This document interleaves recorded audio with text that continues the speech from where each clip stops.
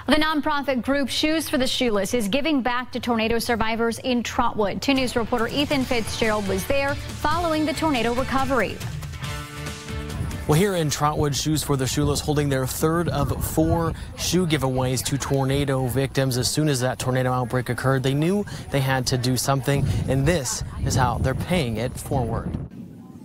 Wednesday was all smiles as Shoes for the Shoeless, along with the Wright State women's basketball team, stepped up and helped their community literally get back on their feet. Izetta Bradley stopped by after hearing about the giveaway on Facebook. She's here not only for herself, but for several family members impacted by the tornado outbreak. This is helpful. I'm not too prideful to say I need help.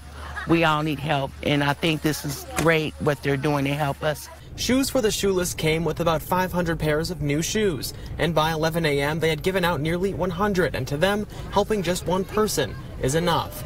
The volunteers here make it easy and told me most storm survivors enjoy having people to talk to. And they will pair up with anybody who shows up at a delivery, and they'll walk them through figuring out what size they need, what socks they need, and then we try to make sure that the family's taken care of. The Wright State athletes helped unload the truck and played with kids who have been through the unimaginable this summer. I'm more than just an athlete, you know. I'm a person, I'm a human who wants to get involved in my community any way that I can. There will be a 4th shoe distribution in Beaver Creek on August 5th at the Be Hope Church. The time is to be announced. Ethan Fitzgerald, 5 on 2.